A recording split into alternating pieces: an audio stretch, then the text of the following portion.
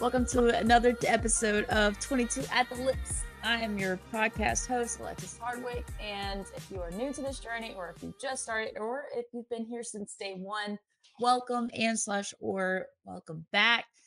This is the podcast from EMS providers to other EMS providers and healthcare providers. And if you are the average everyday citizen bystander who so happens to see an ambulant or walks upon an ER or a clinic, whatever your situation is, thank you for joining us.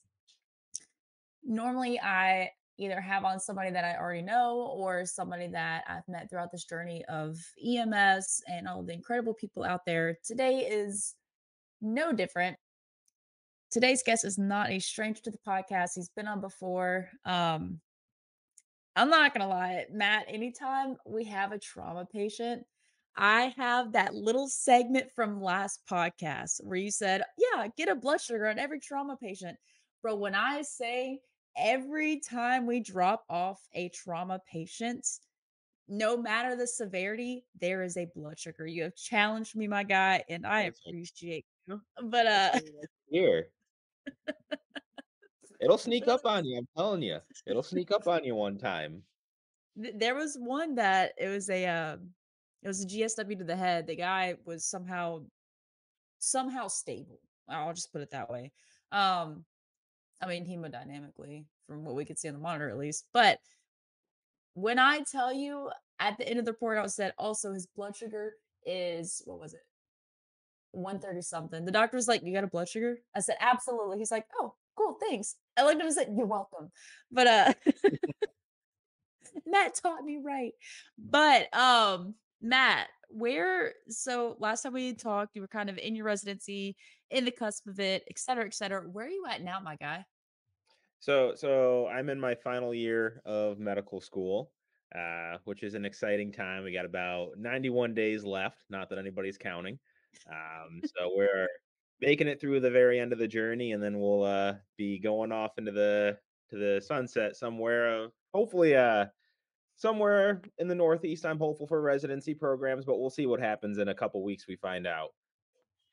Congratulations. Thank you. It's been a long journey, but it's been a fun one. um, so as a small little segue into what we're going to talk about, it's a topic that is near and dear to my heart because I deal with it. I, I don't want to say on a daily basis. It's not like diabetes or high blood pressure or anything like that, but it is something that due to how many times I've had an allergic reaction, I have made everyone in my life well aware that if I eat a strawberry and slash or something that has touched a strawberry, I will go into anaphylaxis within 5 minutes. This is a proven fact. So anaphylaxis, near and dear to my heart. Um, and Matt, I kind of want to give your input since whenever we had our last episode, we talked about trauma patients. We mentioned the blood sugar, but also the importance of asking your patient what are your allergies. And in that, like in your 2 cents on that, I also want to ask what is the validity of asking like for me, I ask how severe is the allergic reaction because we've we've had patients that they're like, "Oh, I'm allergic to whatever." And I'm just kind of like, "How are you allergic to that?" So I ask them like, "What does it do when you take it?" And they're like, "Oh, I get nauseous." I'm like, "Okay, well, it's Loratab." Yeah, you will. So Yeah. um what do you feel like is this the importance of I mean besides the anaphylaxis that could occur, but the importance of asking patients for their allergies? I mean, I think it's endlessly important. And, I try to do it actually very early on in a call, just because I never know how calls are going to progress. And you might not have family members around or somebody who knows the patient well enough. And if for some reason that patient were to go unresponsive, well, now you don't know at all. So I do think it's something that's very important to get out of the way early, because we do carry medications on the ambulances that can cause anaphylaxis. There are agencies out there that are carrying antibiotics. There are certainly other medications that we have that also can have anaphylactoid like reactions or also just cause anaphylaxis. So it is something that we need to be cognitive about, because the last thing that you want to have happen is have an already sick patient that you're now giving an intervention to and then have them be anaphylactic to that intervention. And now you've really, really got a sick patient on your hands. So it is very important, and I really, really like how you put that of asking your patients, "Well, how severe is your reaction?" or "What happens when your reaction?" It's really underplayed because health literacy in the country isn't that great. So a lot of people have a what's an actual just a side effect to the medication, but they think it's an allergic reaction, and it's really not. I think that one of the greatest examples in this country of that is somebody gets put on an antibiotic for some infection and then they get nauseous. That's like one of the most common side effects of antibiotics out there. And it'll get chalked up to being an allergy, and then they'll no longer be able to take that class of antibiotics again because they're now classified as being allergic. But it's really, really important to know that, well, that's actually just a side effect. It's not an anaphylactic reaction. It's not an allergic reaction. So I really, really think it's important for individuals to kind of dig just a little bit deeper into, okay, you're saying you're allergic to this medication. What happens when you take this medication?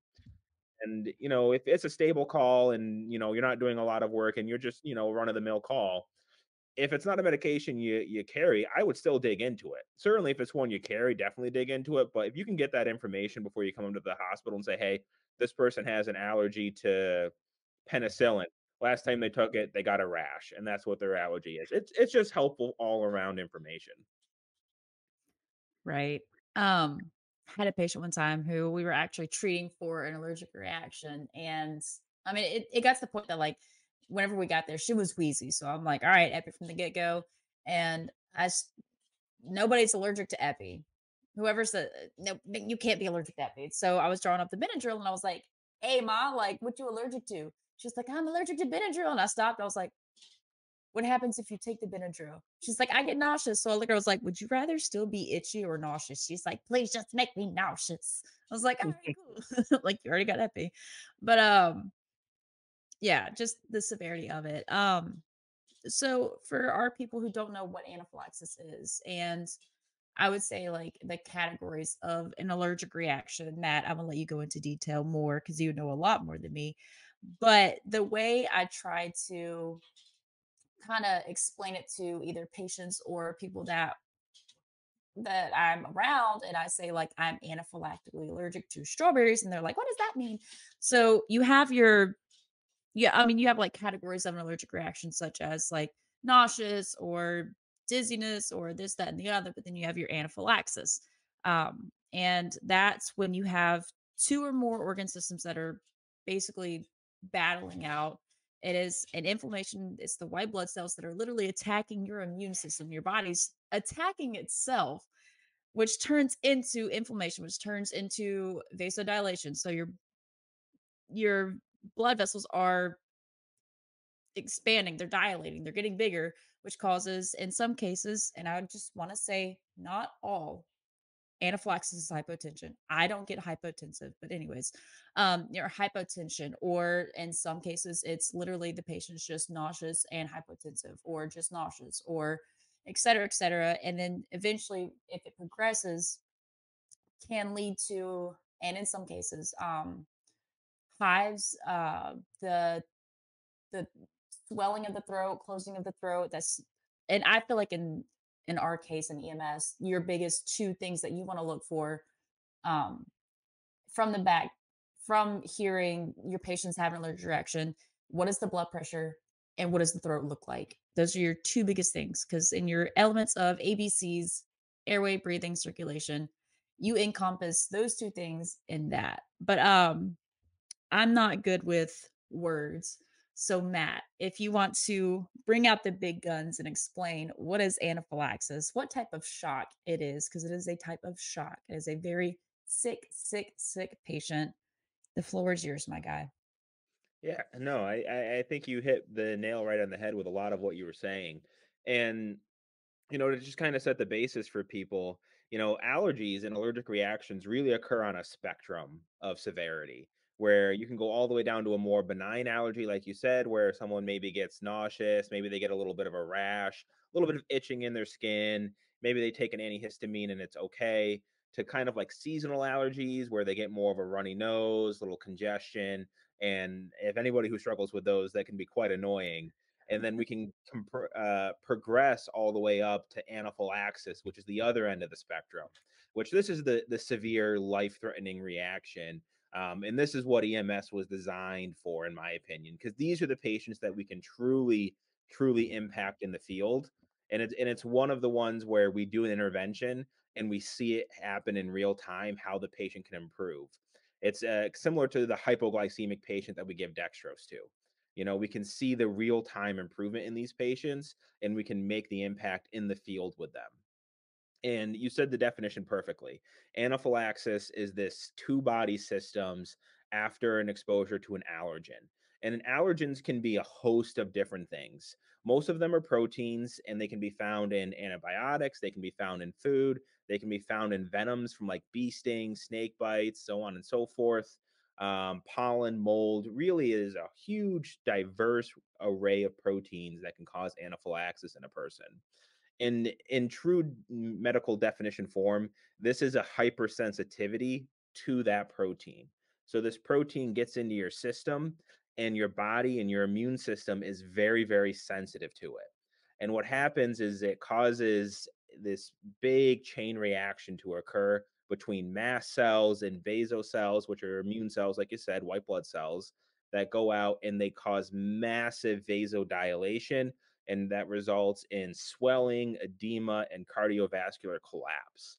And it's at that point that you reach anaphylaxis. And if it's not reversed, recognized, and treated quickly, it can be fatal. And recently, it made somewhat of a headline news maybe 2 months ago of a very tragic case that occurred in the Northeast of a case of anaphylaxis. So it is something to be cognizant of. People do die from this. And it's often something that can be reversed. But if we don't think about it early on, sometimes we can be too late. And I think that's what the scary part of anaphylaxis is. I think anybody who's in EMS knows how to treat anaphylaxis and can treat it aggressively, but I think the hard part is recognizing it and recognizing it early enough. And so if we're talking about the type of shock that it is, so this is classified as a distributive shock, meaning that the pump is working okay for the most part. It's the pipes that are the issue in this case. So all of your arteries, veins, and arterioles, venules, your vasculature system gets dilated by the response from the immune system. And this is similar in a sense to what happens in severe septic shock, where that's also a form of distributive shock. But in that case, it's a result of an infection. In this case, it's the allergen that's doing that. But both are mediated by your white blood cells causing all of your vessels to dilate. And when that happens, you drop your blood pressure very, very quickly. And all of that fluid can then leak out of your vessels. And then you get this edema, you get bronchospasms, you get swelling around your airway, you're hypotensive, and it's just not a great scenario. As far as like what I would consider when looking at the recognition of anaphylaxis, it has to happen early. We know that, right? These are patients that can be incredibly sick. I'm certain in your time you've probably had an experience on maybe your ambulance with an anaphylactic patient. It was quick, was it not? Oops, I think you might be muted. LOL. Um, no, sorry. Yeah, our a lot of the anaphylaxis today is like me speaking from first person perspective, but our patient that we did have, she called as soon as she was like, I started getting itchy. I didn't know what else to do. It took us 7 minutes to get there, and she's already wheezing. Um, Another part of that also though is like, um, I mean, number one, like an allergist told me, sometimes you can just become allergic to something out of nowhere, which is terrifying. New fear unlocked.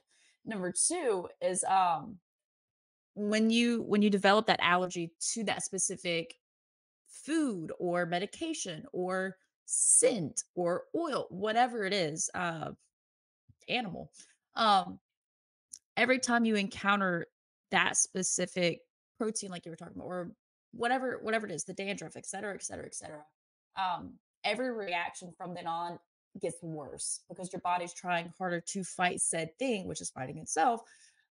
So for her, she had had that like an allergic reaction before, quote unquote, but it was just the hives. And so this time, in the 7 minutes it took for us to get there, she started wheezing. And that's why, like, I'm not joking when I tell people, and people with like I don't wanna I feel bad comparing it to peanut allergy because I feel like those are worse, and peanuts are in everything. Mine's just strawberries. But, like, it really gets to the point that, people with peanut allergies, if they smell some people, if they smell a peanut, they'll start breaking out into a reaction. Mine is if somebody and it's happened before, if somebody is, I don't know, cutting up this is what happened the last one I had, knock on wood. They were cutting up some watermelon, cut up a strawberry, and the tongs were in the same place, so when I picked just the watermelon from across the entire fruit selection, they got interactive with the strawberries, and when I started eating that salad, maybe 10 minutes later is whenever it started up. So it's people have asked me like, "If you smell a strawberry, will you?" I don't wanna try it out. I don't know, and I don't wanna find out me, myself, and die. Um, so yeah, it's the severity, it's the amount of times that they've had this situation happen. In the field, our treatment, what we're taught from day one is and always follow your local state medical director protocols. But your priority number one is going to be if it is maybe this is just me, if it's beyond just a rash, just a skin reaction, but there is evidence of they're feeling dizzy, they're feeling, I would even say short of breath, they're feeling XYZ, whatever other symptom, you need to get epi 1 to 1 IM from the get go.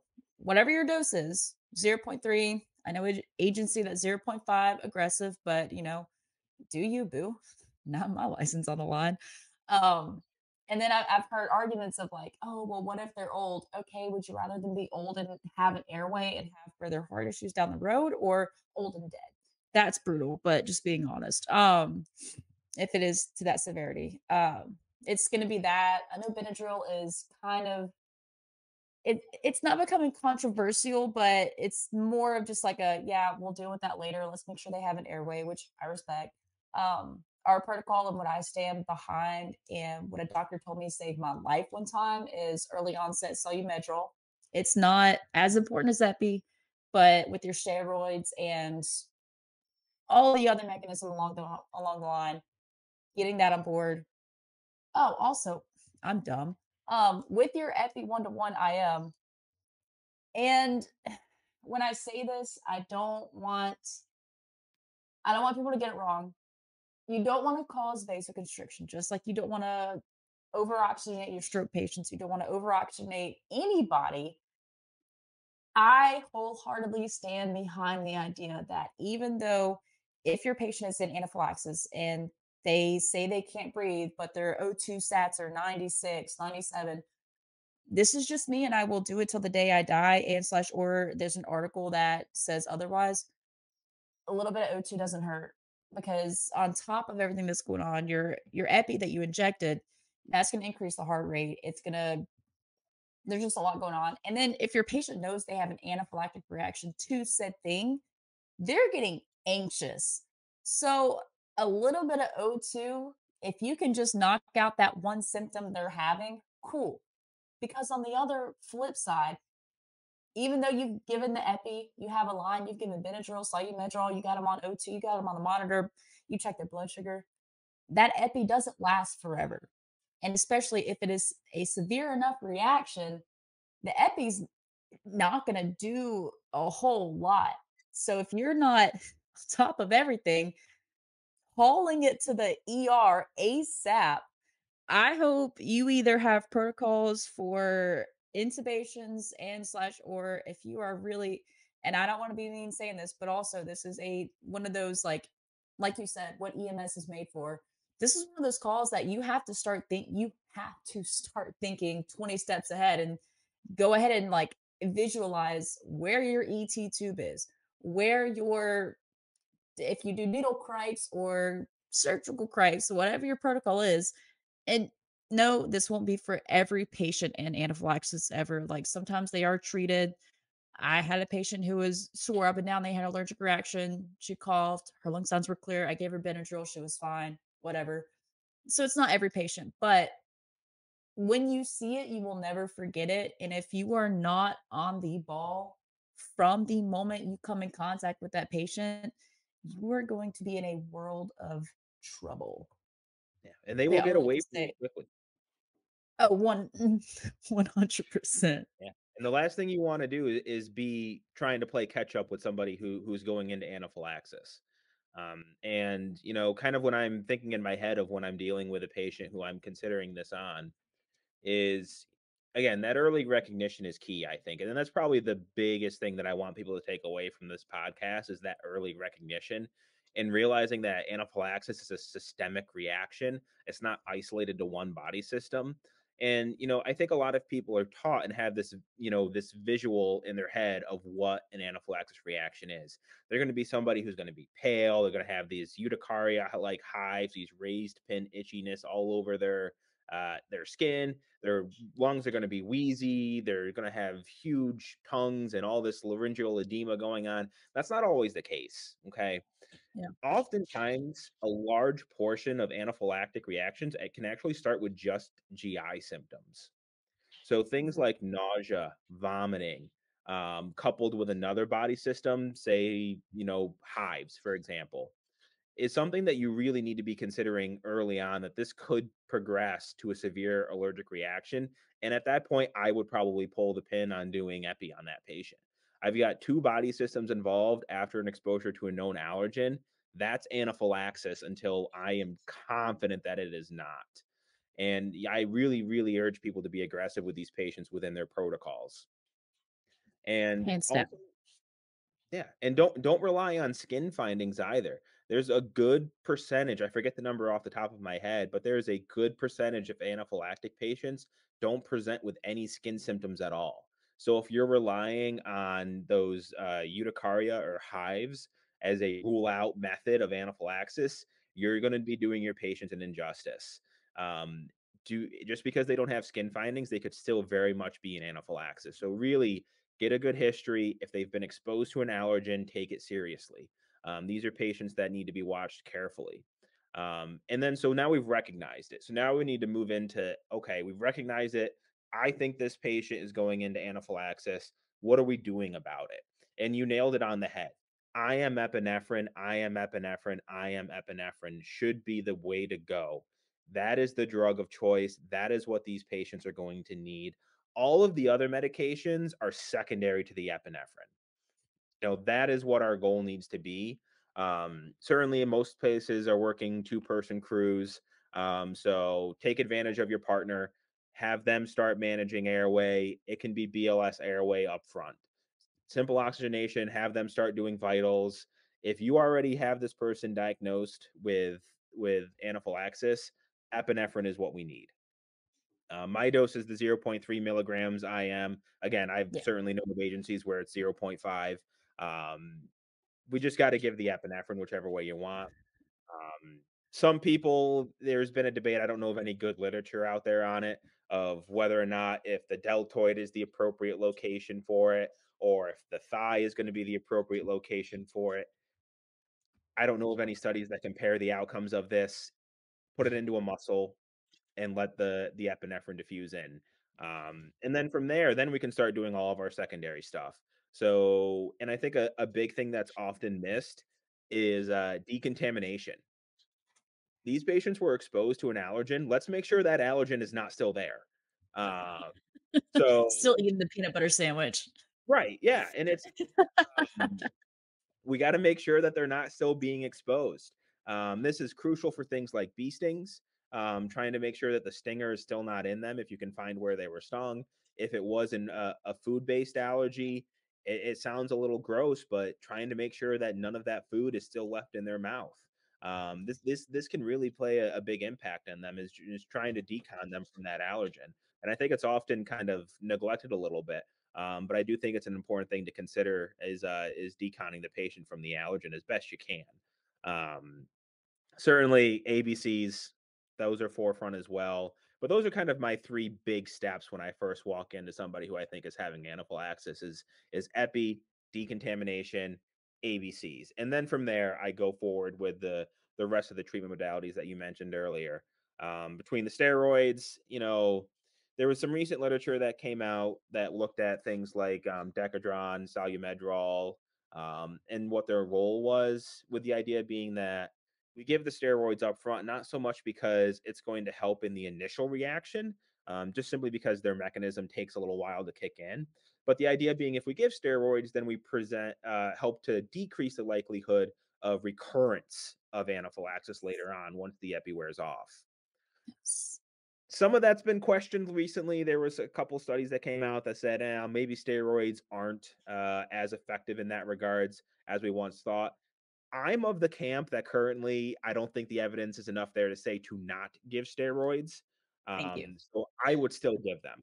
Um, I don't see it as necessarily being a harmful intervention yet. I just don't think the data is there to say that nope, this is causing harm, and I don't think the data is there necessarily to say yes, it's going to help greatly.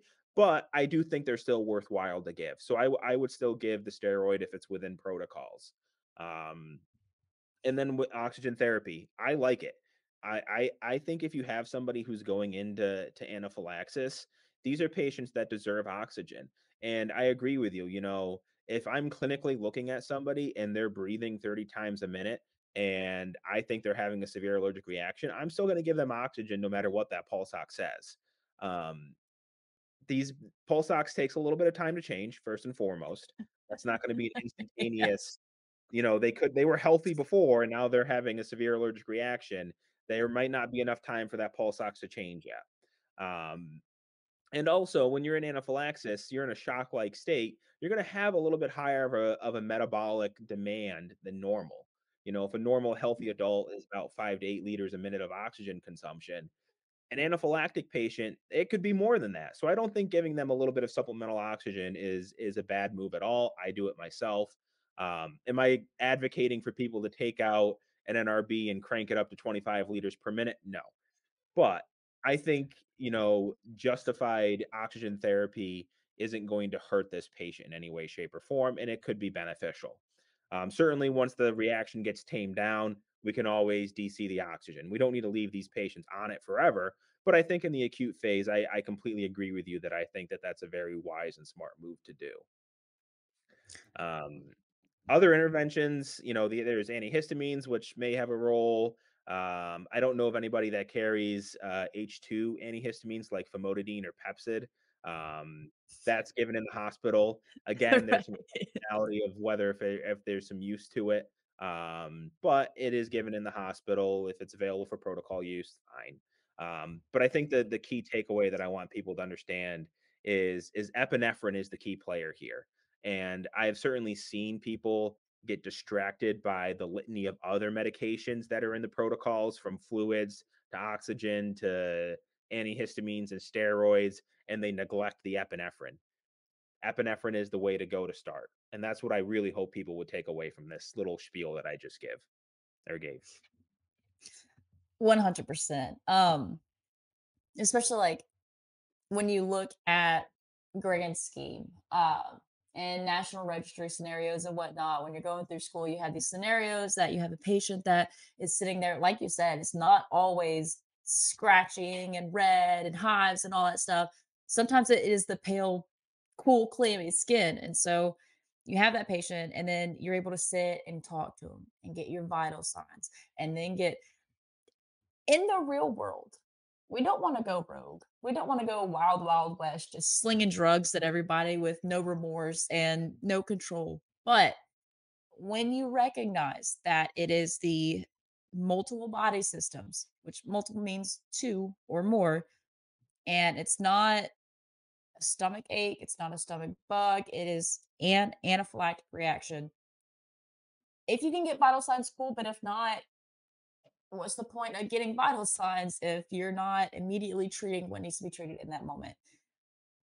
Granted, you need to get your vital signs before you give drugs, but this could just be me. In the case of anaphylaxis, giving your epi 1 to 1 before getting vital signs is not going to make or break your patient. Even as you're talking to the patient and getting, either you're drawing up the epi or something like that, you can get a pulse rate. Good. There's your vital signs. Call it a day. Anyways, real world scenarios. Kind of on a turn of, like you said, with decontamination and steroids and whatnot. Sometimes you have your patients that they're in anaphylaxis and you get the call notes of they ate this 10 minutes ago, this happened, blah, blah. You get there and they look completely fine because they gave themselves an epi-pen. I think a big debate that needs to be talked about is, do we still transport these patients or not? My stance, either you need to transport or you need to get an understanding from the get-go of, you don't have to go with us, but we'll follow you to the hospital, because in your severe anaphylactic reactions, and I'm grouping myself in on this. I can give myself my epi and be good for maybe 10 minutes. And then you have what's called the refractory episode, where because this reaction is so strong and XYZ, blah, blah, blah, it comes back. And like I'd said earlier, like the epi doesn't always last for forever and ever. It's not you give yourself the EpiPen, congrats, you're good. Enjoy the rest of your life. Like it says it on the EpiPen, if you administer this, you need to be seen by the ER because it can come back in 10 minutes, it can come back in an hour, it can come back. I mean, you're observed in the hospital in the ER for at least 4 hours. That's like the minimum. Just because if it comes back, it's going to come back with the strongness. I had one that was managed for I'd had an alert the initial reaction. It was getting treated up on. Maybe 30 minutes later, had another refractory episode, got it treated up on in the ER. No big deal. Made it up. They kept me overnight, made it up to ICU, and it was the nurse introduced himself, blah, blah, blah. And he was like, hey, so where are we at right now? 1 to 10. I'm like, I'm at a 4. I'm so tired. I've gotten a ton of Benadryl. This is exhausting. Like, I'm gonna just hit the hay. He's like, all right, cool. If you get up to a 7, he's like, or at least a 6, please call me. We'll go ahead and start doing the thing. I was like, hopefully not. I think we'll be good. Maybe 5 minutes later, I hit the button and I wasn't able to talk. And he comes back and he's like, you said you would call back if it's a 7. I was like, we're at an 8, my guy. But 80-year-old smoker voice. But yeah, that's what I feel like is not taught in paramedic school or EMT school or anything, is that the reality of some of these calls is that you will get called and it's already treated because maybe a family member called, maybe a bystander called, whatever. It's not a I, I don't know how you would look at it, Matt.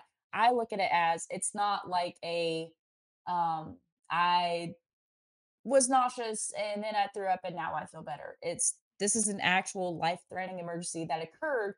It got treated and it's okay in this moment. And I would even go a step further to kind of like I said, either follow that person as they are transported to the ER. And if your system has a problem with that, they can have a serious heart to heart talk with me, give them my number or my email, and we can resolve that. Or you can call whoever is in charge of you in the street and say, "Hey, we're going to wait a while so this patient doesn't croak by the time we leave this house. If we leave and nobody's available for the next 20 minutes, and then they croak." So, well, don't mind the soapbox, but these are not patients that you just like your diabetics. You can just treat the blood sugar, fix them a PB&J, call it a day. Make sure they're not allergic to peanut butter. But fix them a PB&J and call it a day. And like, oh, have somebody watch you for the rest of the night. No, like if you are not monitored for a couple of hours and this happens again, it's going to be very detrimental to your health. Not to include like, I mean, you could also tell your patients just because you go to the ER, it's not always guaranteed they're going. And this is what when I have my reactions, the last one I had was very minor, but I started crying and my boyfriend had to look at me. It was like, just because you're having this doesn't mean you're going to get intubated. Like, it's okay. Some people, it is that severe. Not everybody. Great. Not everybody. But just also having that reassurance of like, it's not going to take that long. It's better to be safe than sorry. It's those kind of patients. Sometimes it does require an ICU stay. Sometimes it requires being on a ventilator, but it's better to go through all of that and be alive at the end of the day than to sit at home because you don't want to go and die. So it's morbid, but it's true. No, no, and I think you're entirely right there, and I think we share a very similar mindset on this. Is first, I would say that like anaphylaxis, it's quick in its disease process, but it's not necessarily quick in its onset. Meaning that somebody can be exposed to an allergen, and it doesn't necessarily mean that they're going to develop symptoms of anaphylaxis within minutes or even seconds. It can take a little bit. 70-ish% of these reactions do occur within the first 20 minutes of the exposure, 90% within the first 40 minutes. That still leaves 1 in 10 that are in excess of 40 minutes and longer before they start to develop these symptoms. And the other thing that I would consider in the scenarios that you brought up is you're saying that you have somebody who has been told by their doctor that they need this epi-pen. Okay, they don't just hand out epi-pens to everybody. They're Because expensive. they're expensive, right? Unfortunately, that's the way they are. Uh, and that's a whole different soapbox for another day. But they're expensive, and it's epinephrine. It's not necessarily a benign medication when it's not needed. So these people are given epinephrine for a reason, and then they decided that they needed it at that point in time. So I would take those patients very seriously, and I would very much encourage them to go to the ER. Certainly, alert and oriented adults are allowed to make their own decisions, but they need to be counseled on the severity of those decisions. Um, so, like you nailed it exactly. These patients, this reaction can reoccur, and I guess the things that run in my head when I'm looking at that scenario is well, they just use their EpiPen. Does that mean they have access to another one? Or do they just use their only rescue med that they have? Because if they have a repeat reaction, okay, well, now they also don't have their rescue med, and now we're really in a bad scenario. Yeah. And then the other thing that I would consider is how confident am I that they used that EpiPen correctly and actually held it down to their skin for the full 10 seconds to make sure they got the full dose of the epinephrine that's used to treat the reaction. These are scary scenarios. And oftentimes, again, these people aren't trained healthcare professionals like we are. So I wouldn't be overtly shocked if they didn't get all of the medicine that they were supposed to get, and maybe they got enough to maybe stay off, the reaction. Maybe they're feeling a little bit better, but they might not have gotten the full 0.3 milligrams that's in the adult pen. And so I think that's a very valid consideration to have in these patients, and it's something that they should be counseled on. These patients should go to the hospital. They should absolutely be, if the resources are available, they should be monitored by the highest level of care available on the ambulance. These are not patients that I would leave to a BLS provider unless that's if you're on a BLS ambulance, then so be it. We go to the hospital anyways and we manage up to our appropriate level of care.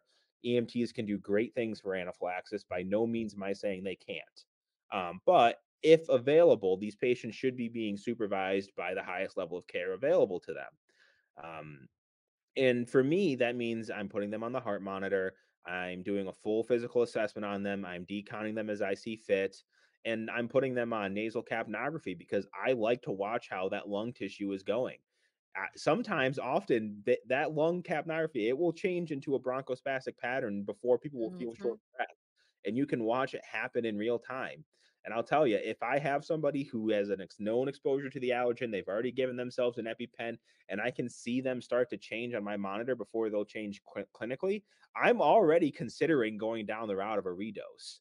So it's just something that I think a lot of people need to consider that these patients need to be reassessed constantly because, like you said, that reaction can occur and it will occur quickly. And it's not something you want to be behind the eight ball on.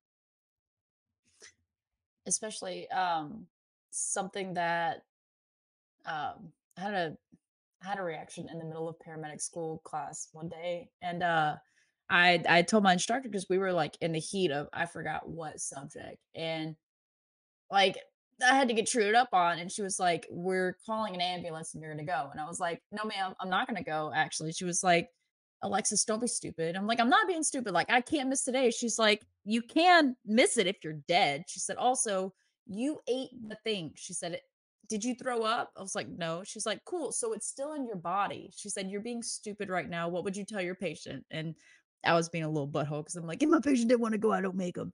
So, which is not true. I would I've fussed at some patients that we end up getting refusals on because I'm like, if you were my dad, I'd make you go anyways. But it is something to consider that if it is something that they ate, it didn't just magically disappear because they got the epi. It is still being digested. It is still being processed. And depending on how much they ate could also be a determining factor of, okay, cool, it's gone. Like you used your EpiPen, you took some Benadryl, whatever, it's gone. But congratulations, your food is still floating around in your body. Like, mm.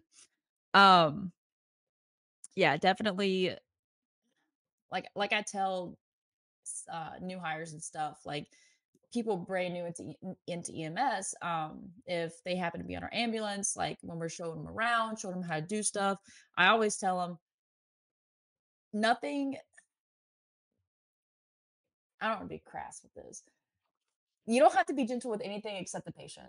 Now, don't break stuff, but with that mindset, every call you have to take not in a delicate sense, but still treating with kindness and in a timely fashion, XYZ, et cetera, et cetera. But next to when the heart stops or when the lungs stop, this is just me because it's near and dear to my heart, something that is very, very close to me. But I feel like anaphylaxis is also one of those calls that you got to get rough from the get-go. Like not with your patient, you're not beating your patient up, but it's not time to, "Hi, how are you doing today? What's going on?" It's, "Hey, how long has this been going on? Did you eat anything? Wear anything new? Anything new? All right, cool." The epi. Like that might just be me. Depending on your experience and life scenarios and whatnot, but that's how I look at it. Because, like you had said, Matt, like if you are behind, you are way behind. You are still at the patient's house and we are at the ER. Congratulations. Like you were behind. Um, that's just how I look at it. I don't know. I don't know a lot. Yeah, no, totally. No, I agree completely. You know, these are patients that can decompensate quickly, and we need to take very seriously. And if for some reason they don't want to go, they need to be fully informed of what the risks are of not going. And for me, I don't mince words with it. I tell people that they could die from this, and they need to understand that. It's not me trying to scare people. I never try to scare people into going to the hospital. But they do need to be fully aware of the consequences of not going. And they need to know how to call us back if they decide that they do want to go. So, just protect yourself and do what's best for your patient. These are patients that, okay, they had an allergic reaction. They gave themselves an EpiPen. They're fine. They don't need me, right? They already fixed the problem. Well, that's not true. They need to be reassessed. They need this time to make sure that it doesn't come back, because that's the storyline beginning in tragedy right there. Yeah. Is somebody who did a refusal on somebody who was having anaphylaxis. Oof. Oof. I don't look good in orange and I don't look good working at a fast food joint. So that's just how I look at it. I mean, I hate nothing against I've worked in fast food, like nothing against that, but I'm burnt out, but I love my job, me. Um, no, and at the core of it, these are people's lives in our hands. We have the training for a reason. We have this knowledge for a reason. So when we see XYZ, we understand what it is and how to treat it. And I mean, that's the core of our job. Saving Absolutely. lives, whatever. Chasing the Grim Reaper. But Matt, that's all I have. You have anything else you want to add or anything like that? Yeah, I guess just as kind of like a wrap up here, anaphylaxis is this systemic issue, right? It's not one body system; it's more than one. It's something that happens after an allergen exposure, and keep it up broadly on your differential for any undifferentiated shock patient. If you're showing up and you're not sure what's going on, and this patient is hypotensive, they're not looking great, consider anaphylaxis as something that needs to be ruled out for you. Be aggressive in treating it. Epinephrine should be your mode of choice in the initial steps of this. Airway management is key. Be prepared that, just as you said, if you need to take the airway, be prepared to intubate. Be prepared to do that surgical airway if you need to do it. Planning is going to be your friend on this scenario. Pre-game it out with your partner while you're going to the scene. Develop a plan of action of what you want them to do and what you're going to do. Seconds can matter in this call. So just keep it in mind as you're going in. And as always, follow local protocols, ask questions, get good follow up on your patients and see how they made out. Oftentimes, these patients will be discharged from the emergency department back to home feeling great, like nothing ever happened. And I think this is one of the true ones that I think EMS can make a great difference in someone's life on. From someone who has had their life saved by a paramedic on an ambulamp multiple times. It is true. It is very true. It is definitely something that we can treat in that moment, and we can literally make the difference between life and death.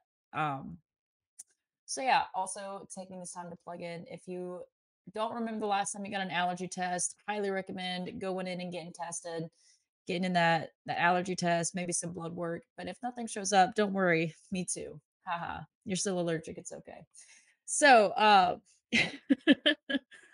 Matt, if that's all you got, that's all I got. I know you're on shift, so I'm not trying to keep up too much of your time, but I always appreciate all of your wisdom, all of your advice. Dude, I'm so stoked for you, Dr. Jim. But We're getting there. nah, it's gonna be awesome, man. We'll celebrate. But appreciate you and all that you do. And if that's all you got, that's all I got. And as Absolutely. I Thank you so end, much for having me again. I really appreciate it. These are a lot of fun. I'm sure we can do it again in the future sometime. dude, I like we talked about off the air, I have the opportunity some days to take naps. You do not. I'm always open, my guy. You just let me know. Fair enough. My people will call your people. Matt Gehm and Associates. But as as I end every single episode, so with that. The 22 at the Lips podcast is designed to support, not replace, the relationship that exists between a practitioner and his or her medical director. The views and opinions expressed in this podcast are those of the host, guest, and not necessarily of Master Medics. The information provided during this podcast is intended for educational and informational purposes only. It is not a substitute for your approved protocols.